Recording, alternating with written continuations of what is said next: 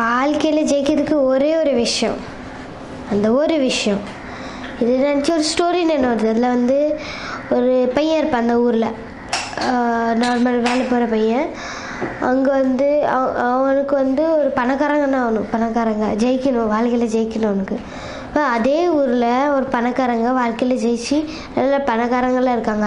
அதுக்கு வந்து எனக்கு இவங்கள மாதிரி ஆகணுன்னு அவங்கக்கிட்ட போய் சொன்னேன், எனக்கு உங்களை மாதிரி ஆகணும், நான் என்ன பண்ணேன் அப்படின்னு எனக்கு கொஞ்சம் கற்று தரீங்க.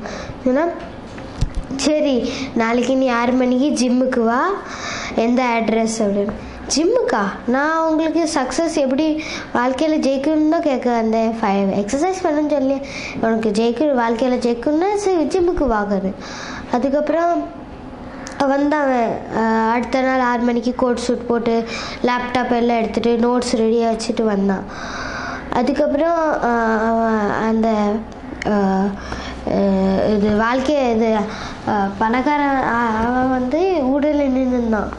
ஜிம்மு பெரிய ரூமில் ஊடலில் நின்று பார்த்தா அந்த பையன். அதுக்கப்புறம் சரி ஒரு கொஷின் கேட்க, உனக்கு வந்து வாழ்க்கையில் எவ்வளோ பசி இருக்குது உனக்கு, வாழ்க்கையில் ஜெயிக்கிறதுக்கு எவ்வளோ பசி இருக்குது உனக்கு? பசியா? எனக்கு ரொம்ப இருக்குது. சரின்னு ஒன்று க்ளவுஸ் கொடுத்தேன், இந்த க்ளவுஸ் எதாவது க்ளவுஸ் போடுவேன். க்ளவுஸ் எதுக்கு அப்படின்னு பார்த்தாங்க.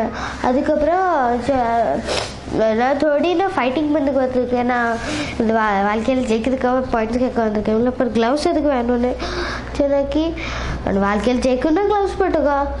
சரி இப்படின்னு போட்டுக்கிட்டு சொல்லாமலே அந்த பணக்காரன் வந்து அவன் மூஞ்சியில் அடிச்சிட்டான். அது வலிக்கின்னு வாபஸ் அடிச்சிட்டான். அதுக்கு ஒரு கீழே விழுந்துட்டான். அதுக்கு விழுந்து அதுக்கு வச்சு இப்போ எண்ணி அடிக்குவான். அதுக்கு இவன் ரொம்ப கோந்துட்டான். அவங்க இப்படி எல்லாம் பண்ணி அடிக்க வந்தால் அந்த பணக்காரங்க வந்து அங்கேங்க போய் தப்பிச்சிட்டான். மீன்ஸ் ஃபாஸ்ட்டாக மூவ் பண்ணி இது போயிட்டான்.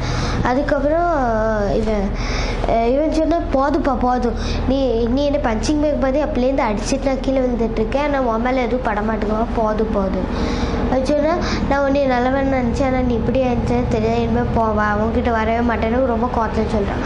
அதுக்கப்புறம் அந்த பணக்காரன் வந்து எனக்கு டெட் சீரியஸில் பார்த்தாங்க. கொஞ்சம்னா வாழ்க்கையில் இப்படி தான் நிறைய விஷயத்தில் நம்ம விழுவோம், நம்ம எந்திப்பாங்க, அதை வச்சு நம்ம டஃப்பாக இருக்கும். பார்த்தியா நான் விழுந்தேன்னா நீ என்னை அடிச்சியா அடிக்கலல, நான் ஃபாஸ்ட்டாக ஓடி வந்தேன், நீ எந்திரிச்சேன். ஸோ வாழ்க்கையில் அப்படி இருக்கக்கூடாது. அது லாஸ்ட்டில் கொஷின் கேட்டேன், லாஸ்ட்டில் உனக்கு எவ்வளோ பசி இருக்குது வாழ்க்கையில் ஜெயிக்கிறதுக்கு? அதே சேம் கொஷின் உங்களுக்கு தான், வாழ்க்கையில் எவ்வளோ பசி இருக்குது உங்களுக்கு ஜெயிக்கிறதுக்கு?